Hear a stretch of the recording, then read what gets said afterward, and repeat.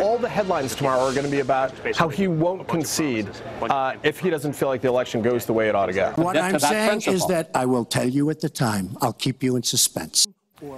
The presidential nominees traded barbs on a variety of topics at the final presidential debate, including abortion, the Supreme Court, and even whether they would accept the results of the election. For voters who wanted substance last night, they got it with a healthy dose of zingers and even a few surprises. Donald Trump and Hillary Clinton going head-to-head in Las Vegas. One last effort for votes from the debate stage. And with just 3 weeks left until Election Day, both candidates going full throttle. Fox's Lauren Blanchard has the latest from the campaign trail.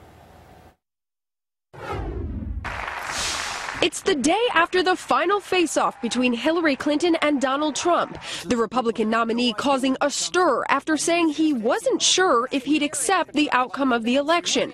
Trump back on the stump today in Ohio. And I will totally accept the results of this great and historic presidential election if I win.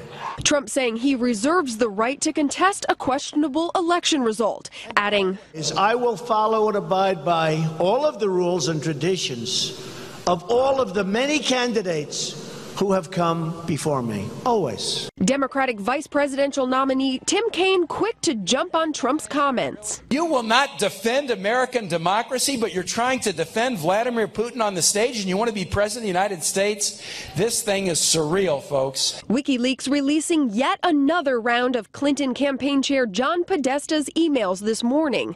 And a 10th woman coming forward today alleging Trump inappropriately touched her in 1998 at a tennis tournament. The Trump campaign calling it a publicity-seeking attack.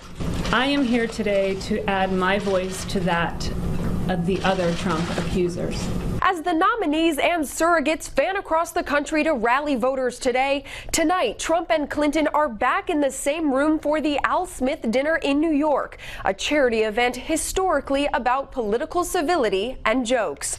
In Washington, Lauren Blanchard, Fox News.